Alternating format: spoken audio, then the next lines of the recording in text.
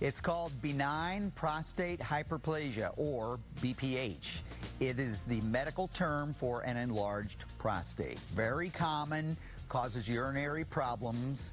So this morning, Dr. Akinwande joins us again to discuss it, tell us a new non-surgical way to treat it. So what exactly is, let's go back to, welcome back, by the way. It's great to see you. Thank you. I love coming back. Well, talk to us about BPH. What is it exactly? So benign prostate hyperplasia is basically enlargement of the prostate. It happens in a lot of men. It's very common.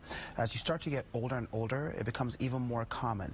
We always say that if you live long enough, you'll probably get an enlarged prostate. Okay, but an enlarged prostate is not necessarily cancer? No, it's not necessarily cancer. So that's an important distinction to make, I think. Absolutely, and that's very important that you point that out because you don't want to blame it on benign prostate hyperplasia. If it's prostate cancer, you always want to be conscientious about getting screened and making sure that you don't have prostate cancer. Because there's two very different treatments for the two. 100%. All right, so what type of symptoms can people experience from enlarged prostate? So when you have an enlarged prostate, it makes it very difficult to urinate.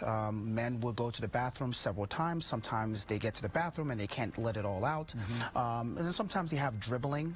So this can actually be very, or can make a big issue with functionality, especially in a patient and their way of life, traveling long distances, or even going to bed. They wake up multiple times to go to the bathroom.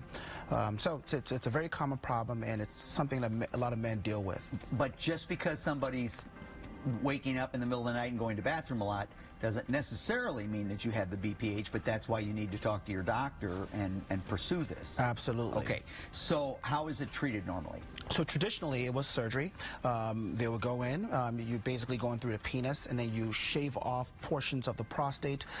It's a very effective procedure, but it does carry the risk of sexual dysfunction, some impotence, and sometimes even urinary dribbling. And any surgery carries with it some degree of risk. Right, exactly. Right. But you know, the more invasive it is, the more risk. And so in my practice, we focus on minimally invasive procedures and non-surgical treatments to basically attack this kind of problem. And what are some of those types of treatments? Can you describe, what they are? So in particular, last time I was here, we talked about uterine fibroid embolization. Right. Now we're talking about prostate artery embolization. Right. Same concept. Basically, we go in with a small pinhole incision in the wrist or in the groin. The incision is about this big. We get in, we get to the arteries that feed the prostate, and we slow down the blood flow. When you slow down the blood flow, the prostate shrinks, and then the symptoms go away. Really? Absolutely. So the research on this has actually been going on for the last 10 years. I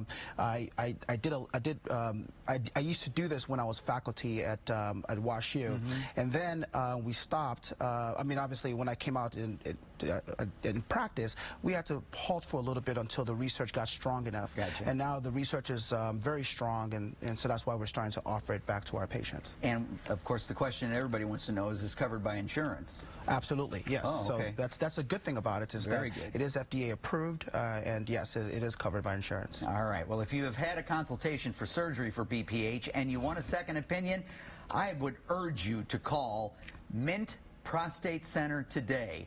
They also offer virtual consultations if you live far away.